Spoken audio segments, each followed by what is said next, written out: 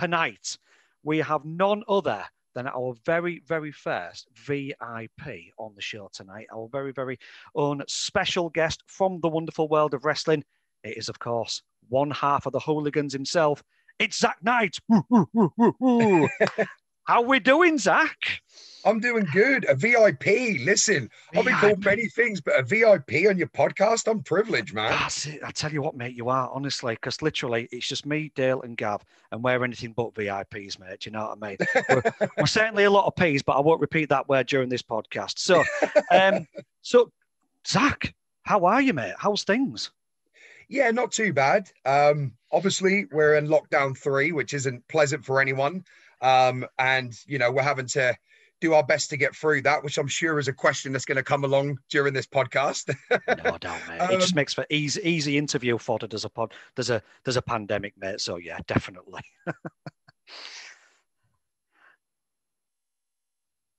That's right. Yeah. But we, I'm the same as everyone at the moment. I'm just getting through.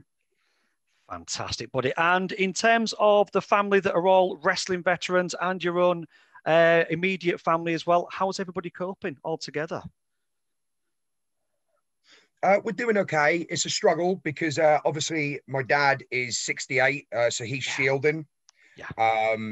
The rest of the family's doing well. My sister is obviously still in the lockdown in LA at the moment. She has been since March. And for myself, my wife is now 8 months pregnant, so we're actually shielding ourselves as well. The only time we get out is to just get that hour exercise for the children, or if I've got to do my workout just to stay fit. Fantastic, buddy. Well, congratulations. And will this be, if I'm right in saying, correct me if I'm wrong, will this be child number 3? This will be child number 3. Yes, it will indeed. And the last one, I can tell you that. They all say that, mate. You'll end up having your own five-a-side football team before that, I'm telling you. It won't be happening to me, mate. I've literally been down that road and had that appointment, so it ain't happening in our household anymore. I'm booking myself in on my 30th, which is May. best birthday present you'll ever have, mate. Trust me. So, Zak, obviously, the wonderful world of wrestling. We spoke many, many months ago. I think it might have been at the back end of maybe lockdown 1, beginning of lockdown 2. And bit of background for those listening.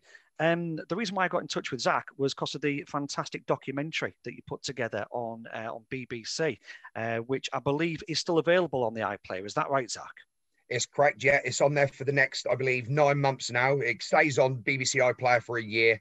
Been very successful as well. I believe, hundreds of thousands of downloads, which for a platform where you have to go on there and, type in what you're looking for, that's incredible.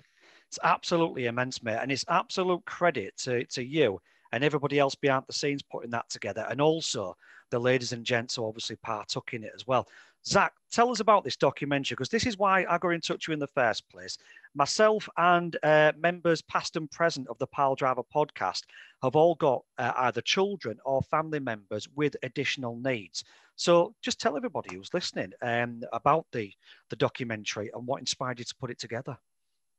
I will do. Just to let you know, Dave, there's an internet interruption here, but we'll crack on. We'll crack on. Professionals.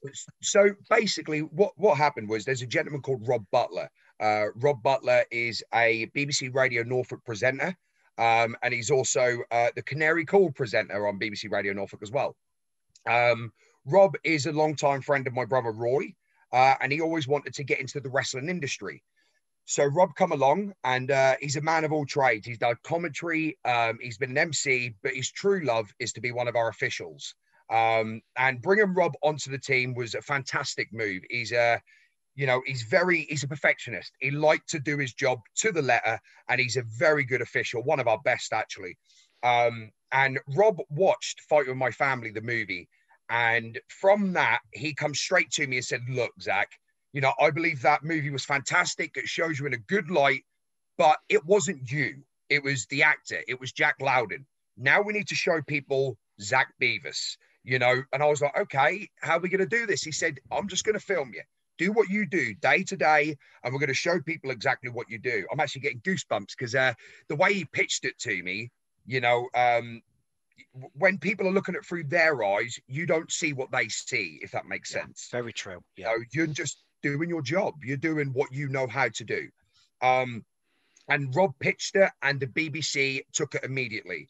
So the back end of 2019, I had the camera crews with me for 3 months, filming everything that we were doing.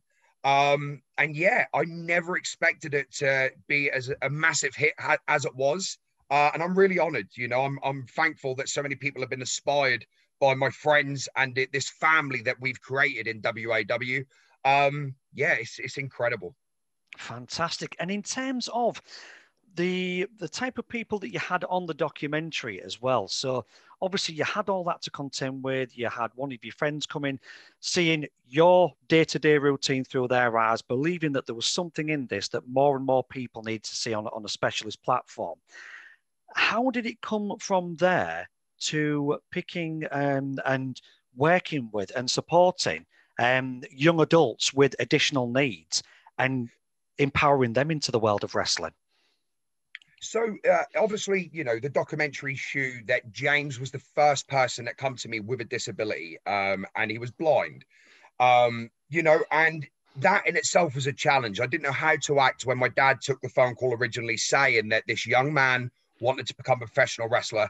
And my dad said, there's only one guy that can do this. You know, prior to this series, I've traveled around the country working with, you know, young adults and, you know, children that are, you know, in schools, but they're under lock and key. You know, there's anger issues, or there's, you know, there's a past that these children can't move on from, and rightly so when you hear some of these stories. You know, and I was awarded certificates for working with these young children. And my dad said, look, my son, he's the man that you need. And I took that on. And from James come Marcus, and from Marcus come Sam, and come Sam come Pocket. And, you know, they all just kept coming. I've even had a 65-year-old man come to me and ask me to make his dreams come true. And we succeeded. We give him a 2-year career in professional wrestling. Wow. Before he come to me and said, look, my body's had enough. I've lived the dream, you know, but now he's now gone into officiating. He's a referee. But, you know, what was shown on that series is what we do day in, day out, you know. And I've got a long list and a long email list that I've got to try and get through of people begging me to take them on. You know, I've got my 2 nephews, RKJ and PJ Knight, that are now under me. They're working as my assistant coaches. And I'm teaching them everything that I know so they can carry on and we can expand the family, you know, bring more people in that have that dream. And in society, they may be cast to one side, and I hope people don't take offense to that, but they really do judge a book by its cover. Whereas we don't. We really don't. You know, if you've got a dream, let's get you in there and let's see if you've got the determination, the love, and the passion to make that dream come true. And if you have, all we are is just that support bubble to help you and do it correctly and safely. Awesome. And you know what? When I was watching every episode on that, and my wife was watching it as well. Now, my wife, God love it, she's not a big wrestling fan.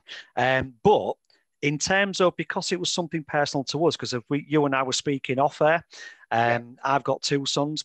And my oldest one, Alfie, he used to be an absolute wrestling nut when he was younger. He's 14 now, and he doesn't like many things in life, certainly anything that I like. But my youngest son, Joshua, he has Down syndrome and autism. So it got to me on a personal level as not just a wrestling fan, not just watching somebody from the UK as opposed to it being an American or a Canadian or a Japanese wrestling show for a change. This was something UK based, and it was working with people who my family just take for granted about being around.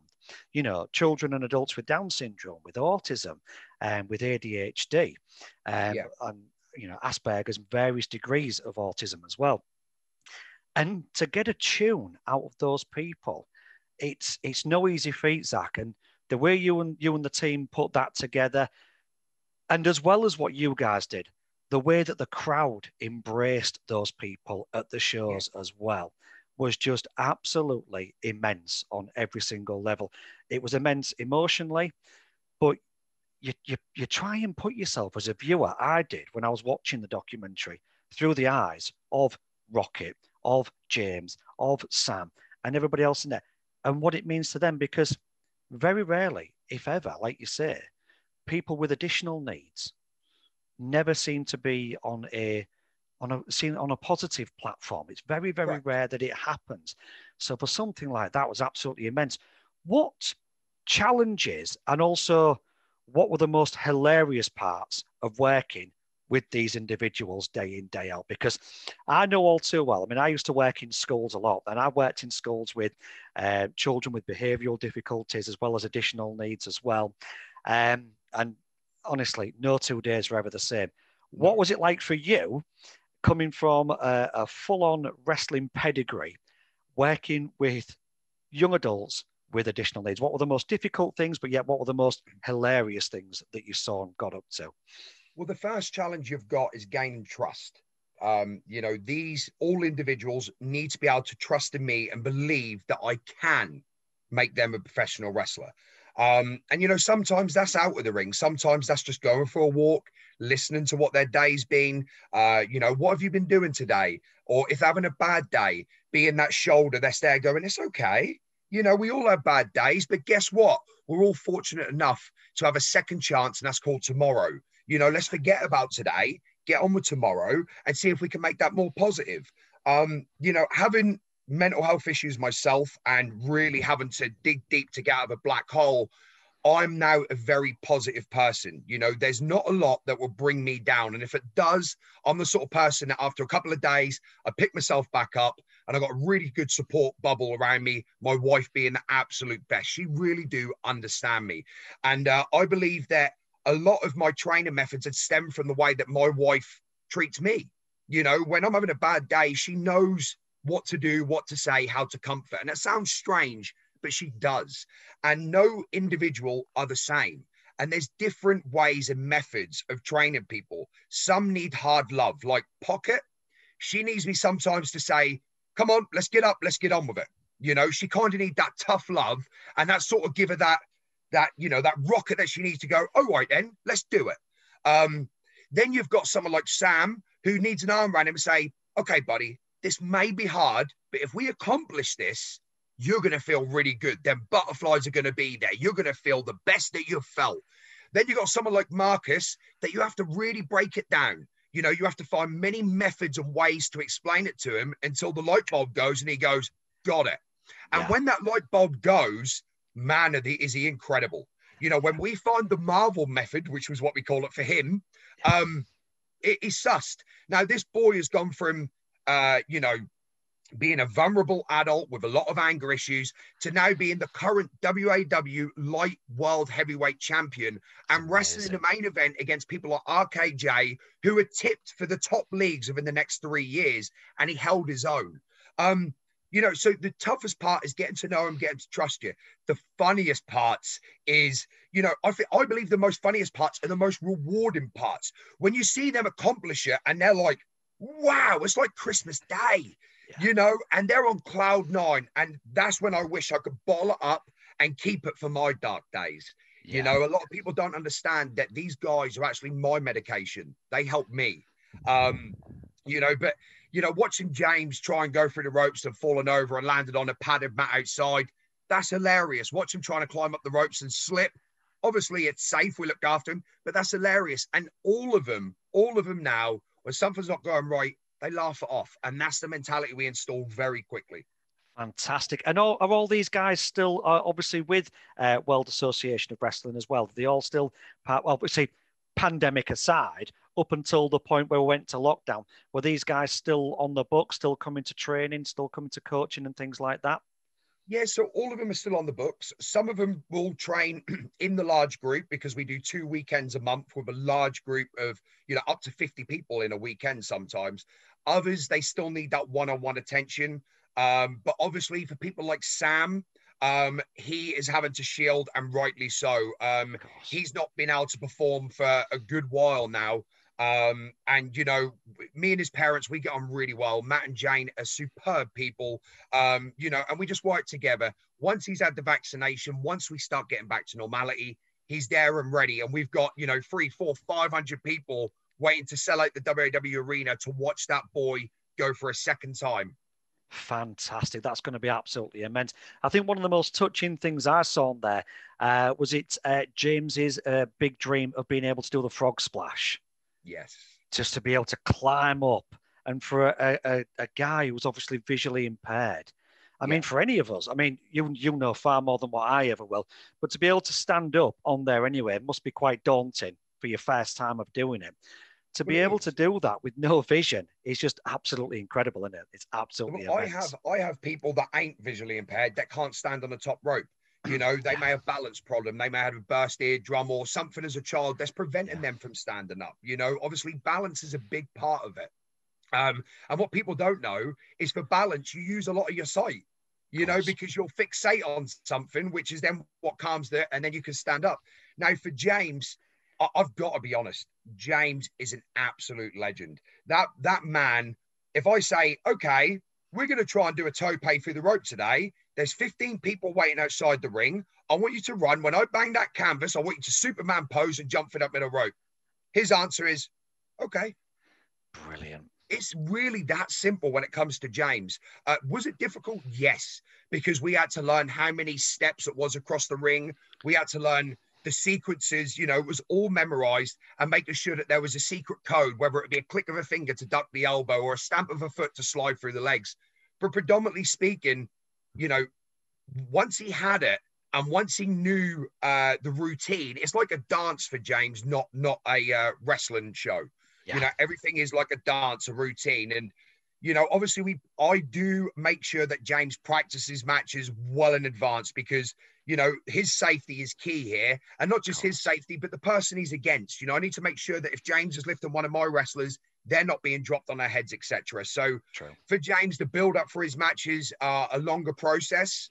But my God, that boy, that man, I should say, is incredible. And what an inspiration. The full documentary was absolutely incredible. Are there any more plans to do any more episodes in the future, or is it just going to be like a one shot of the 4 episodes, and that's just going to be the way it's going to be, or do you think there'll be something else to come from that, Zach?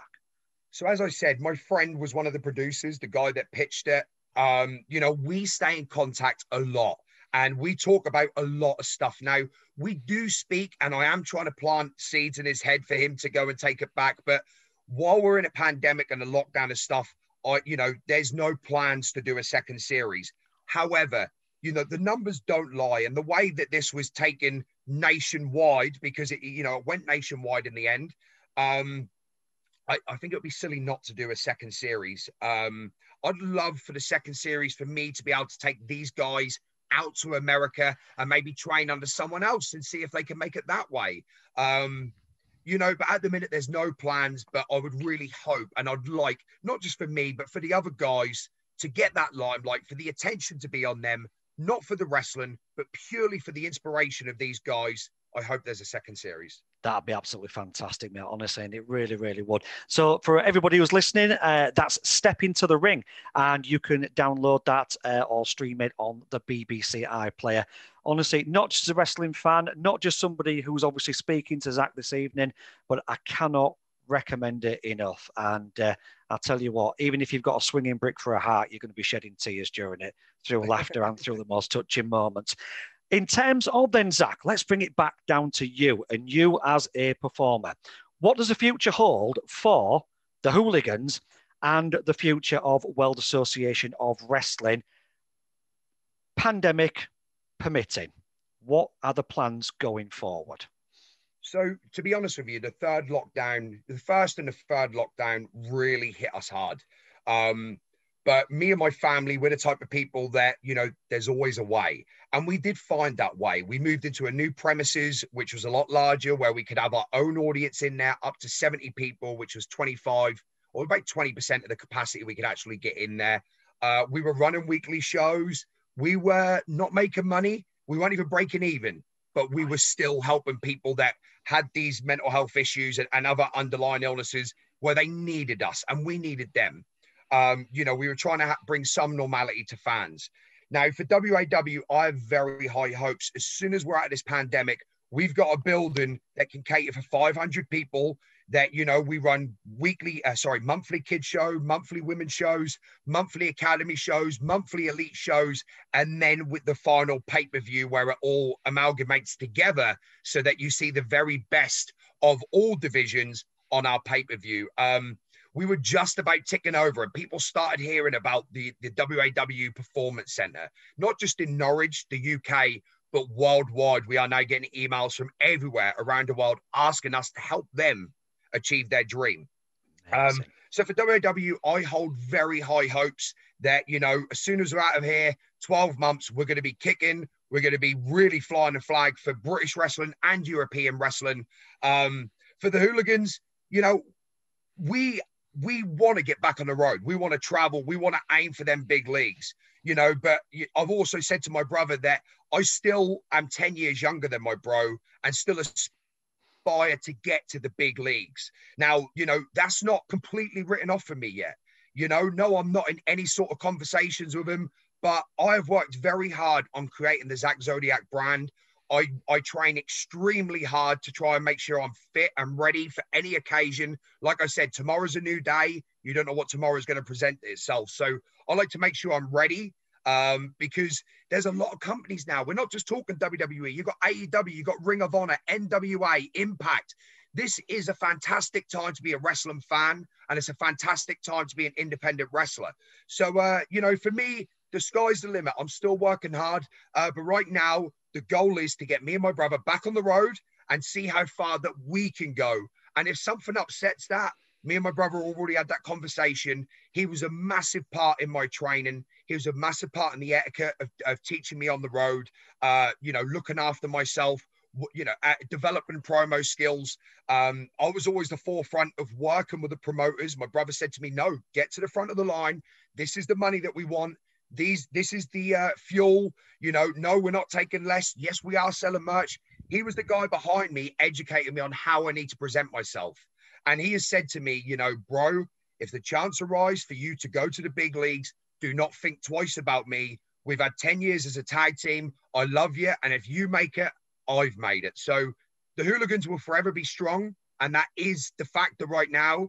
But if there's a chance for me to move up the leagues, my brother's given me his blessing. And obviously, as a 30-year-old man with now 3 children to think about, I'm going to take any opportunity. Absolutely, mate. It's all about the Charles Dickens at the end of the day, what you can bring home and provide for the family, isn't it? So it's exactly. It's a big thing. Just on that, then, you've mentioned obviously nearly all the mainstream wrestling organizations that we're all now privy to. Today, in between moments at work, I was catching up on AEW today, and you know, AEW Dark and AEW Dynamite, which for me, as a wrestling fan, it's taken over. I think at the moment that is the wrestling promotion to look at. And the way that they've dealt with things in the pandemic as well has been absolutely incredible. And just the immense talent. And now obviously there's rumors that New Japan are obviously going to be signing an American deal. There's rumors now that not only are Impact and AEW working together, but now we're potentially going to have New Japan in that as well. And obviously Kenta attacking John Moxley as well on Dynamite at the end. Giving the smug cleaner Kenny Omega a little bit of a cheesy grin at the end there. If you were given a choice, and if I'm putting you on the spot, tell me, Dave, I'm not going to answer that.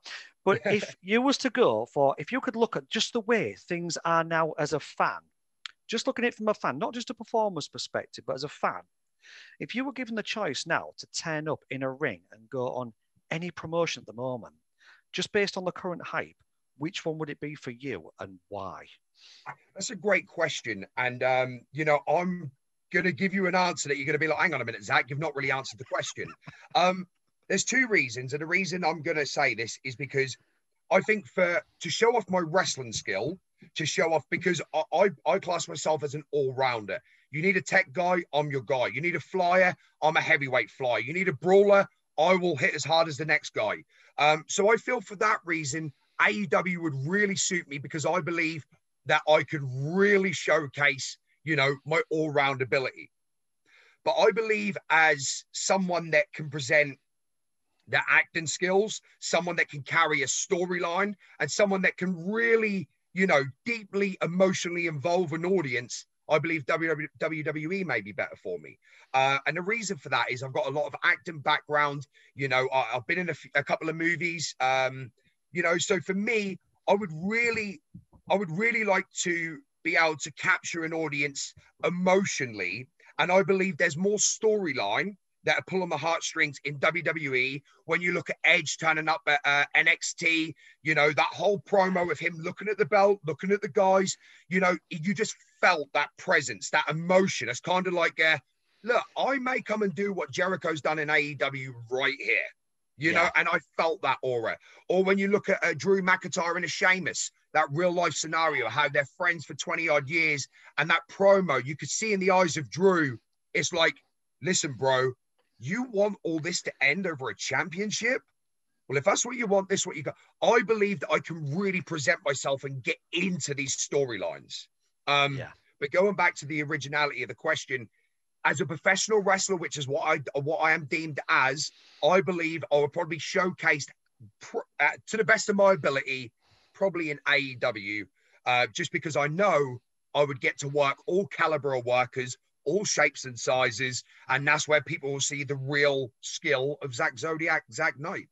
Fantastic. Do you know what? In all honesty, Zach, I think we'd be happy to see you on any of those. I mean, you know, if anybody who's even lived under a rock has been well aware that when we speak about your family, obviously we know the success that your sister's had under Paige, obviously being the youngest women's champion, and the success that's come from that as well, and how quickly her career was kind of narrowed down and cut short through injury as well. But yet she's still managing to still get, you know, she's still having a part to play in WWE. And I think it's so important as a wrestling fan that we have people from all different countries. You know, it doesn't just become an American and a Canadian thing. We need to have that British wrestlers out there making a name for themselves. And I think one of the good things you touched on about NXT there is obviously the NXT UK as well, which is allowing stars such as Pete Dunne to be able to get on. And he has really taken that. And it's such I love watching him. You know, he's such a quality wrestler. I mean, my experience of UK wrestling was when I was growing up, was the likes of Big Daddy, Giant Haystacks, Kendo Nagasaki, you know, the world of sports on ITV. To see how British wrestlers have evolved over the past 30, 40 years has just been absolutely incredible to watch. Dream match. So somebody can give you now, wrestlers past and present, one-on-one, dream match, headlining, 80,000 people watching you. Who would Zak Knight love to go toe-to-toe with? See, that's a difficult question. I get asked this a lot. Now, there's, you know, if you put aside the family, who have obviously been very, very impactful on my career and very helpful, I was always the American guy. Roy was brought up on British and loved it, but I was always glued to the, you know, razzmatazz, the lights, camera, action, the product, the fireworks, pyro. Man, that's what I wanted. So I have to always revert back to the top 5 in my book. Now, when I look at professional wrestlers, and I'm not looking at entertainers or showmen, I'm looking at all-round workers. My top 3 are Shawn Michaels, Eddie Guerrero, and Kurt Angle. I believe them 3 are, you know, just one of a kind. Well, 3 in 1. But then you look at the entertainment side of Hulk Hogan and The Rock. These 5 are the kind of people that I base myself on. You know, I like to be able to present myself as an entertainer and hold the audience like The Rock and Hogan, but I like to be able to go and entertain the fans like the 3 guys I mentioned before. And I also want to be, you know, like an Angle or a Guerrero, where you're the general in the locker room, where people are like, they've got my respect, you know? So for me, if any of them 5 were to step up and say, right, it's, you know, me and Zach in the main event, I'd be blown away. I would absolutely be blown away. Epic. I'm glad you mentioned Kurt Angle. I went to an Insurrection show in London many years ago, and I was privileged to see Kurt Angle, like literally just feet away from Kurt Angle, and it was there was no storyline to it. It was just an exhibition match, a 2 out of 3 falls with another wrestler.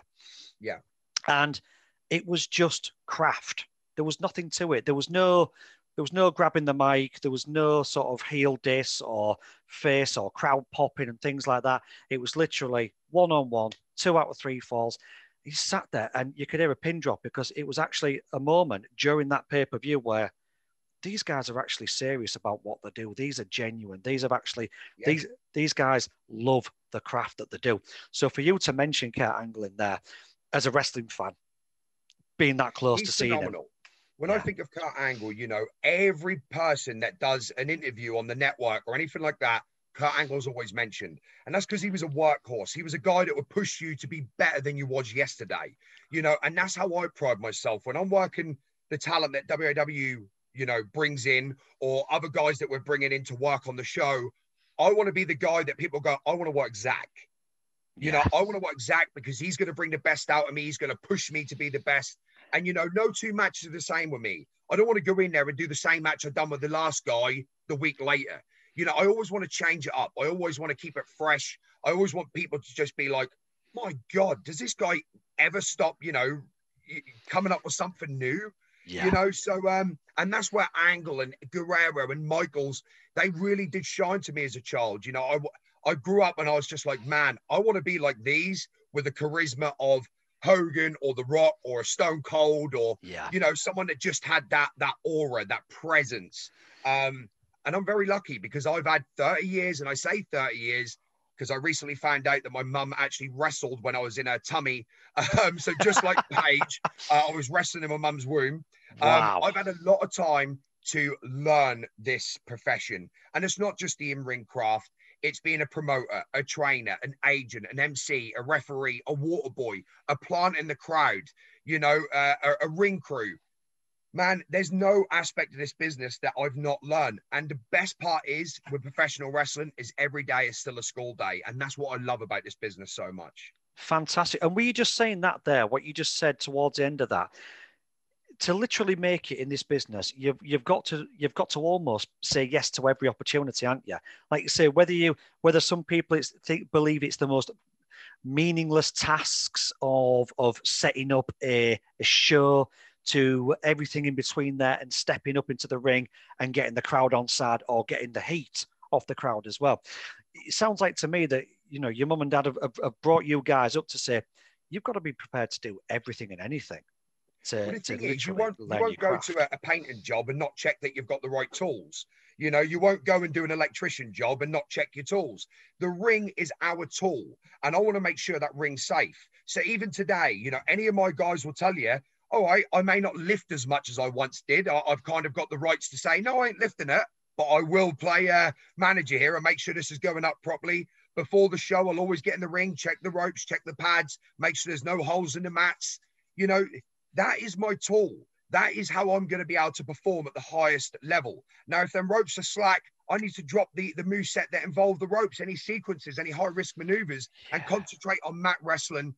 You know, so in order to be the best, you need to know everything about what you're trying to do. You know, so for me, I wanted to learn every aspect of this job, every single aspect. And, you know, all right, in 10 years' time, my body might not be able to keep up because I've started at such a young age, my body didn't develop properly.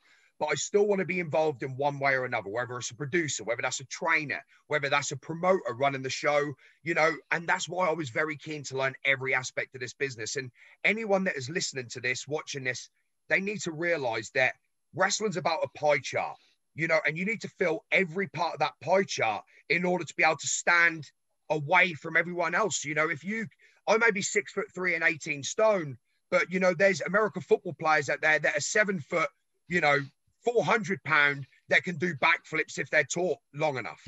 So I need to be an individual that's different, that can bring something to a product. And my way of doing that was learning every aspect of this business.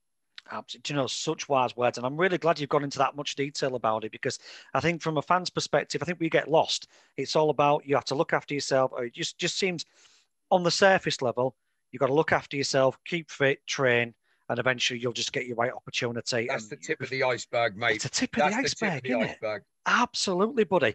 A question from Dale has just come in as well, who's one of our members of the podcast.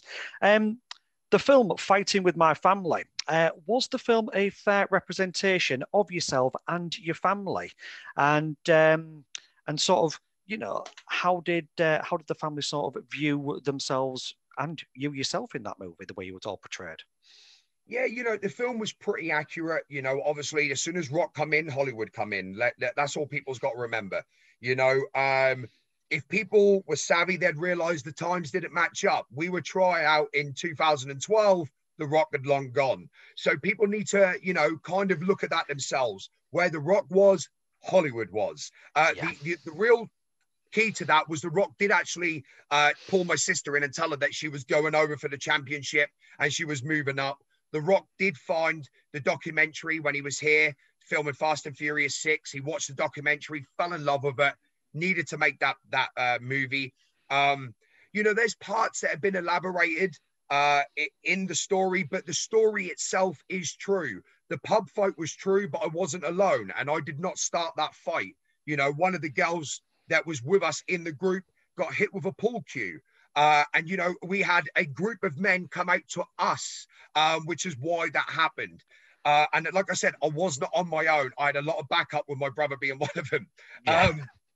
So, there's parts of that. My sister, when she was contracted, obviously she weren't allowed to fly back. WWE's not going to release one of their talent to fly back and wrestle an independent wrestler, but I mean, yes, I would say 70% of that was very accurate. The way that they showcased us. Was I bitter?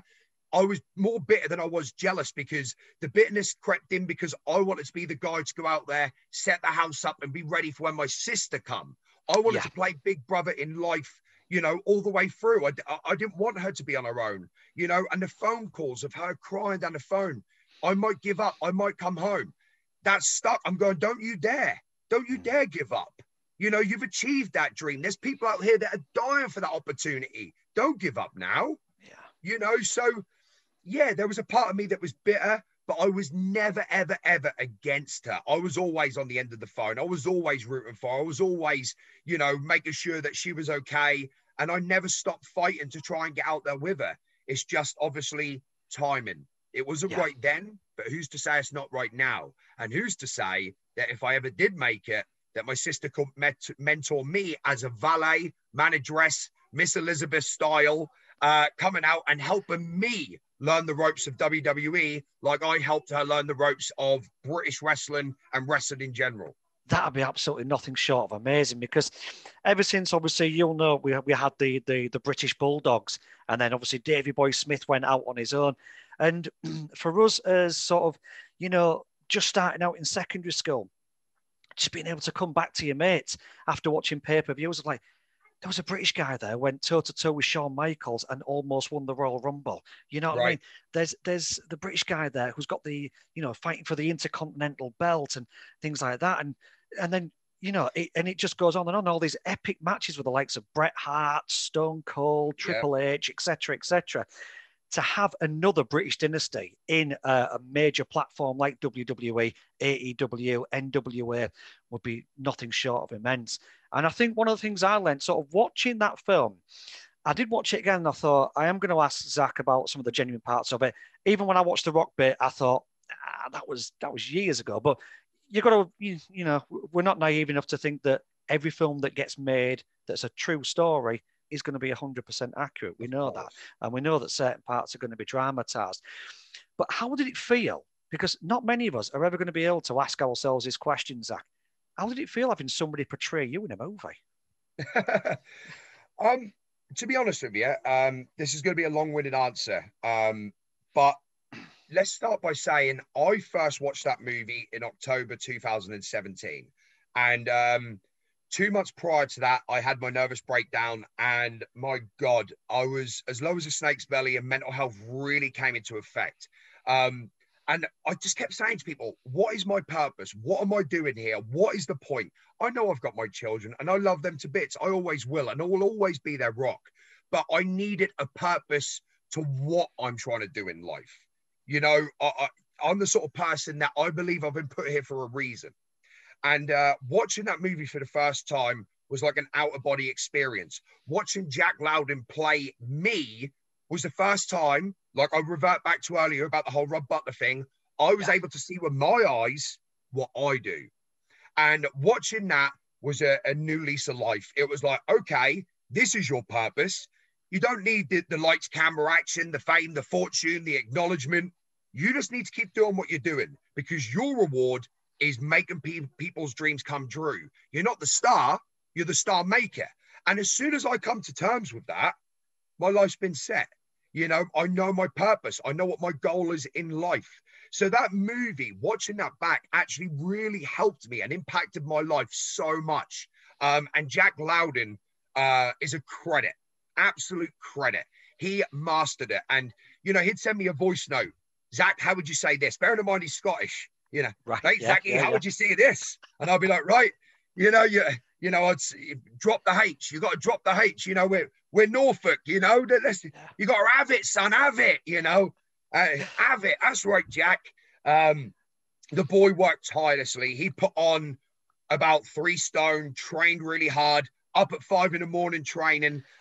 He committed, really. And every single actor, actress, anyone that was involved in that movie, our family really did give him, you know, all of our blessings, and was so proud of every single one of them.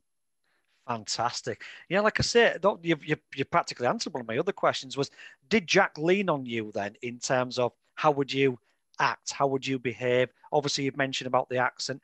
Did he keep in touch with you quite often? Did he mention about what sort of training regimes that you might go through to get the figure, to put the weight on, to be able to do things like that? Well, to be fair, the crew really looked after Jack. They got him a personal trainer. They helped him put the weight on. You know, it may have been low budget, but they used it wisely. You know, they hired us to take our rings down there. We met the crew from the get-go. We had say on what we wanted in the movie. You know, we were big on making sure that Norwich was in it because we wanted that heavily featured. We're very proud of our roots. So to be honest with you, Jack would talk to me a little bit about how he's portraying me, but he really studied that documentary. That's where Jack learned a lot about me, was the original documentary that was on Channel 4. He studied that, you know, really understood who I was. But for me, the best part of that whole movie was when Jack was on the phone in the side of the car talking to Morgan and basically saying, I need this. He really captured the emotion, so much so that even to this day, whenever I watch that movie, I still get the lump in my throat. Because although I didn't speak to a WWE rep, I spoke to Drew McDonald, who was my agent, and I was this close, literally the skin of my teeth. People were shaking my hand at the building, telling me you're signed. You know, I had all wrestlers. I'm not going to name drop, but all wrestlers shaking my hand. You've made it. Welcome to the team. And then it was taken away. No, not this time. And that's when I said to Drew, please, this, I give everything this time. I've got no more in the tank. I need this to happen. And I'm sorry, kid, they're not going to take you. You know, and that was in 2011. I met my wife in 2012. And, you know, all right, that was fantastic, meeting the love of my life, my best friend, my soulmate. But as soon as my son come in, the reality sunk in of, how the hell am I going to provide for my family? I've dedicated a life to wrestling. I have no income. I've got no job. I flopped school. You know, I've got no GCSEs, no qualifications to fall back on. That's where the depression set in, the weight. You know, I went all the way up to 21 stone.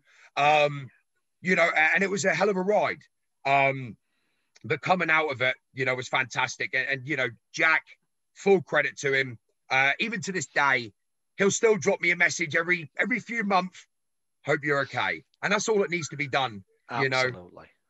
Absolutely. That's just amazing. I'm so glad that you guys got quite a lot of autonomy in terms of what was put in the film and stuff like that as well, because you hear all these stories that years down the line that this wasn't accurate and we didn't get a say and they did this behind our backs. So it sounds like you guys were pretty hands-on with that. Dave, one of the funniest parts, I've got to quickly tell you, is right? When Stephen Merchant come down to meet us, right? He come in with a notepad and a pen, and he came to my house, and my dad went, all right, Stephen, Chinese tonight, is it? Right, yeah. All right, well, listen, your crew can pay for the Chinese, right? My daddy, he's a right cockney, he loves it, you know. So, right, go on, you guys pay for the Chinese. And Stephen went, here, Ricky, I'll start with you. Tell me about yourself. You know, how did you start in life? You know, from the age of 18, tell me, you know, what happened? My dad went, well, you know, from the age of 18, I spent 8 years in prison, you know, mainly violence. My mum sat on his lap and went, yeah, mainly violence. You know, we had guns, everything. Yeah. And Stephen Merchant's going, Oh, Like class. we watched the movie back, and word for word, Nick Frost said what my dad Yeah, I said. was going to say that's in the film, isn't it? That bit as Word well. for word. Yeah, Word for word. that is Everything that we class. said to Stephen, he managed to put in the dialogue somehow, word for word. That is mint. I bet you guys are rolling around watching that bit, weren't you? Oh, it was fantastic. You know, my dad's actually got a T-shirt out now saying Ricky Knight. He's got his Peaky Blinders hat on, where Oh, he's just sat sweet. there looking like, you know, a 60s gangster, and it just says mainly violence, you know. Oh, And that is it's quality. been taken that well that even Mick Foley, when he come over, went, Rick, I need that T-shirt. I need it. Oh. You see, now when Mick Foley asks for your T-shirt, do you know what I mean? You know you've got You've made something it. merchandise-wise. You know you've Yeah, got merch there, don't you? right. You know you've got merch.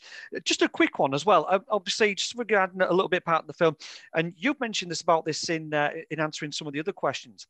You mentioned your battle with mental health. Now, Yeah, I know that all too well because it's something that I've suffered with, and I'm very, very open about it. You know, to the point now where I've become a mental health first aider at the company that I work at because brilliant. especially in a pandemic, more than anything, it's Yeah, just so vital. As I'm sure you can agree.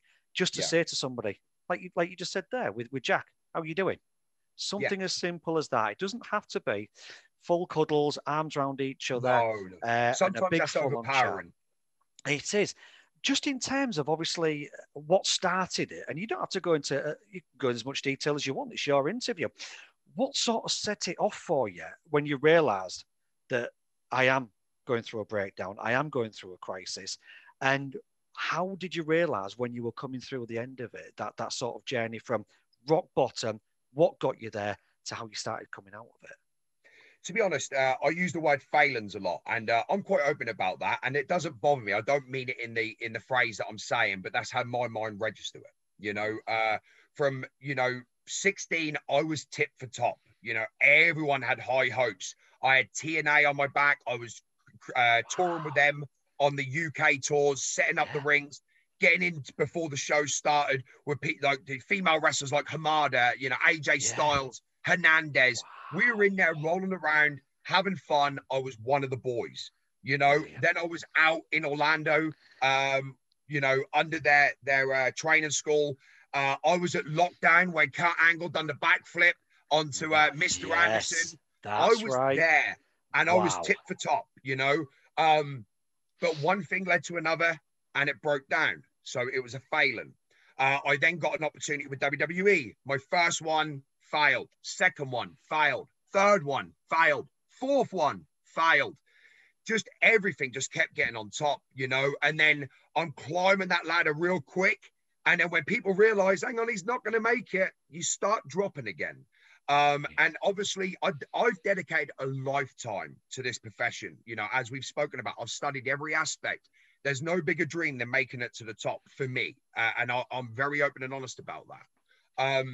But you know, when I just kept failing, then my son was born, and I realised I'd moved my wife 230 miles from Gloucester to Norwich. We had to get a rented house, and I had to get two lodgers in to pay my rent because I couldn't afford it. I had no money. We're sitting there with blankets with no furniture, and I promised this woman the earth. Yeah. I just went quick, and I got in such a rut with myself. Drinking came into play. You know, I was still traveling on the road, but I was still drinking. You know, it just got silly. Yeah. And literally it all ended with me having a nervous breakdown. You know, the body just shutting down and telling me that's enough.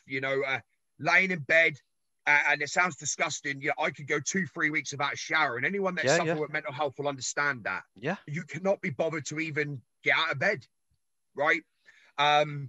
So it was a roller coaster. And fortunately enough, I've got an amazing woman that is stuck by me to this day. 9 years strong. We're still together, and she'll forever be by my side, no matter what. She's my rock, and I love her to pieces. But 2017, me and the wife, we actually took some time apart. And the reason for that is the health got so bad that my children didn't want to see daddy like that. Yeah. And I believe that once you've lost everything, my family, they didn't leave me. They needed some time away so that I could fix myself. And I'd done that. I managed to get back up at it. I watched that movie. I see what was going on. And for me, I've never looked back. Prior to, the breakdown, I was on a horrendous amount of medication. I was a guinea pig for UK trials to try and help me. They diagnosed me with fibromyalgia, bipolar, anxiety, depression, you name it. I had every label on me. They were doing tests for ME, MS, cancer. Honestly, I spent 10 days in hospital. They were trying to work out everything. Crikey. But the truth of the matter is, I had given up. Yeah. I had just had enough and didn't see what I had to do. Yeah. Watching that movie, coming off all that medication, getting into fitness, losing a lot of weight and fighting back was the best thing I've ever done in my life. And going from rock bottom, the only way truly is up. And once you start climbing up, you don't want to slip back down. So to the point, I am flying high. I've got a beautiful wife. I've got an amazing son, a wonderful daughter with another daughter on the way, and a beautiful home. I've got everything that a man can ask for. Do I have a contract coming out of my ears for WWE, AEW, any of the big brands? No. But am I now content in life? Yes. And that's what I needed to figure out. Absolutely, Zach. And I think you've just hit the nail on the head there with that last sentence. It's contentment, in it. Once you've got it, because you try as you might, you can't buy contentment. But once you've got that, and like you say, you never want to let go of that. And once you've hit rock bottom, you know what it's like down there. When you've had experience of being down there.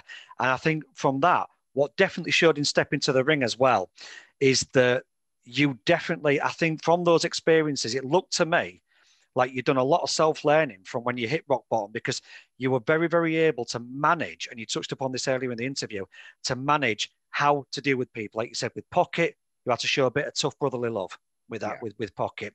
With Sam, it was like, come on, mate, put your arm around him. Right then, come on, fella, this is what we can do. And it looked to me that you had a bit of all of that yourself, that people had to get tough with you, that it showed that people had to be a bit soft with you, give you a bit of TLC and everything else in between. So that was epic. Zach, it's been an absolute pleasure, brother. I can't thank you enough for your time this evening. It's been absolutely immense, especially after your biking debacle, what we spoke about off air as well, mate. I tell you what, to come and have the patience to come and chat with the Pile Driver podcast is immense. So on behalf of myself, Gav, and Dale as well. Gav is one of our NHS heroes. That's why he can't be on tonight, mate. Clap for you, then, fella. Yeah, fair play. So he's on the front line in Hull Royal Infirmary on one of the ICU wards. So that's obviously the reason why he can't be with us tonight. Quick fire round. I'm going to ask you some questions. I want you to just tell me the first word that comes into your head, mate. Okay, nothing too serious, nothing too taxing. First things first. Your favourite chocolate bar? Chocolate bar? Milky Bar. White chocolate. Favorite wrestler of all time? Shawn Michaels. Best gimmick match of all time? Ooh. Money in the Bank. Favorite entrance music from any wrestler? Hulk Hogan. Favorite ring attire? Ooh. I like the tights. Seth Rollins look. AJ Styles look. If you could get yourself in a quintessential, historical 4-on-4 Survivor Series match, who would Captain Zach have on his team? Oh, wow. Okay. For me, I'm going to go for the ultimate tech, which is myself, Guerrero, Angle, Michaels. Superb. This year, okay, and you can spend a little bit of time on this one. Who do you see reaching really for the stars this year that's currently on the roster in AEW? Who can you see being the next champion, the next women's champion, and the next tag champions? Oh, wow. This is AEW? AEW first, and we'll tackle WWE. Okay. I would really like to see Kip Sabian do more. I really think that he's got the potential to hold a title, whether it be the TNT title, whatever it shall be. I believe his back is strong enough to carry it. Excellent. So backing Kip for a singles title, women's champion. I think Darby Allin's going to be the main champion within the next year. Good shout. I've pitched Hangman Page to be the first one to kick out of the Falcon Arrow, but I could be wrong. Do you know what I mean? And so we've got Darby Allin, we've got Kip to take over from Darby potentially as the TNT champion, women's champion. And who do we see being the next women's champion of AEW? Women's champion. Right, this is where I could embarrass myself. But has Britt Baker been the champion yet? She has not, but that's my shout as well. That's my shout as well. Fair play. We're on the same page on that one.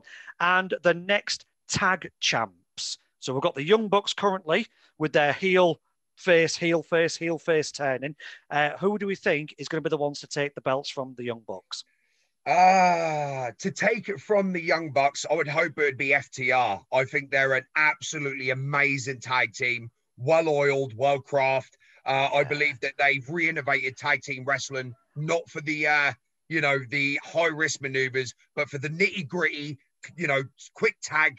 I like those two.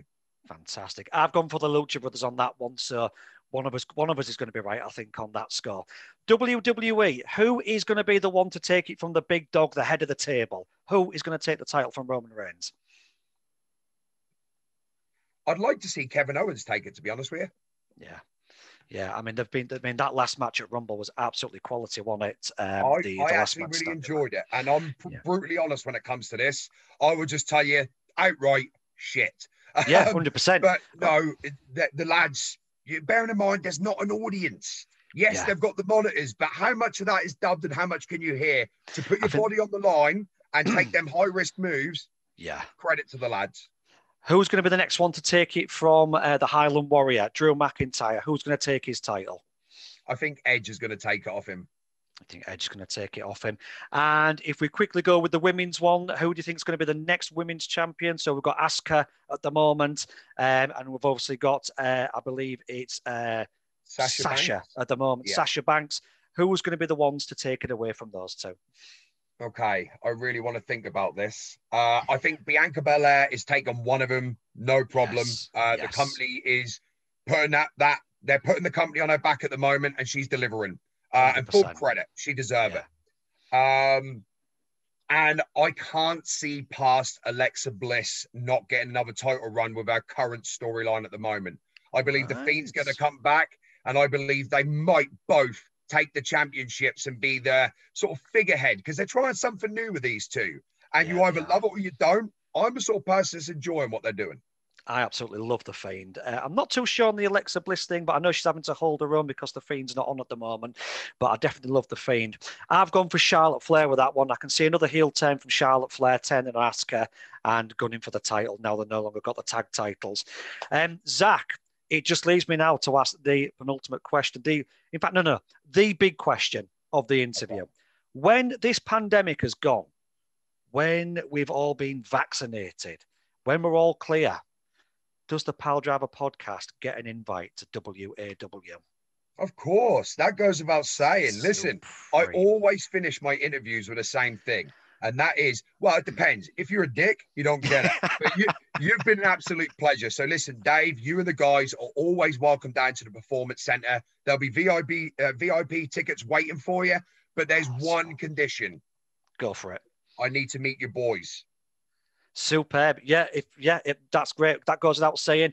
I'll bring them down. And who knows, Zach, together, we might be able to make a wrestling fan of Mrs. Abbott. Who knows? Well, do you know never know. Stranger things have happened in the world of wrestling, Zach, as you well know. Do you know what I mean? That's an absolute honour. And another little question as well that's come in from Gav is, would you be prepared at some point to put us through a little wrestling boot camp as well? So how about this? Go for it. How about once the pandemic's done, you guys come and travel to Norwich early. Yeah. I will get you in the ring an hour or two before the show. I'll show you what it's really like to bump around in a professional wrestling ring and run cable ropes, which sounds strange saying that, cable ropes. But listen, I will give you an hour of my time, which people pay a lot of money for. I will give you free entry to my show to enjoy. The only thing that I ask is you guys do a podcast about your experience as honest as possible. If there's 100%. Parts you don't like, you tell it straight. But I want 100%. An honest opinion after a day at the PC with the Knight family. It would be an absolute pleasure on behalf of all of us and our families as well. Zak, I'm going to leave you in peace because I know you've done a lot of miles on your bike. I know you've had issues with your bike as well. I know your mates are fed up with their bikes as well. And I know that your missus and your kids will be needing you just like my family will be needing me right now. So listen, brother, it's been an absolute pleasure. God bless you. Thank you very, very, very much for your time. And we're going to get all this edited up, mate. And before it goes out there, we'll send you the edit. Let us know what you think. You're very welcome, mate. And I'll share it on my socials and try and get some more views and stuff for you. I'm really sorry about how many times we put it back, but I do so many of these. It comes to a stage where I'm like, the wife go, no more, no more. You know, you interrupt the kids going to bed. You know, so in a pandemic, it's very difficult, but I appreciate your patience. I appreciate how respectful you've been. And, you know, good luck with this podcast. I really hope that it just soars to new heights. Buddy. No, appreciate it. And give our love to the family as well. Obviously, I know Paige is out on her own, isn't she, in America? So I would imagine she's finding it quite tough as well. Just speaking to you guys on FaceTime and Skype, no doubt, and obviously Zoom as well. So give our love to your mum and dad and your brothers, all the rest of the family as well. And when all this lifts, buddy, we'll be in touch again and we'll definitely come down to WAW. Stay in contact. You got my email address, mate. Look after yourself. Love to everyone. And I can't wait to meet your boys. They sound special. So appreciate it, mate. God bless you. Take care, Zak. All the best, mate. And this has been the Pal.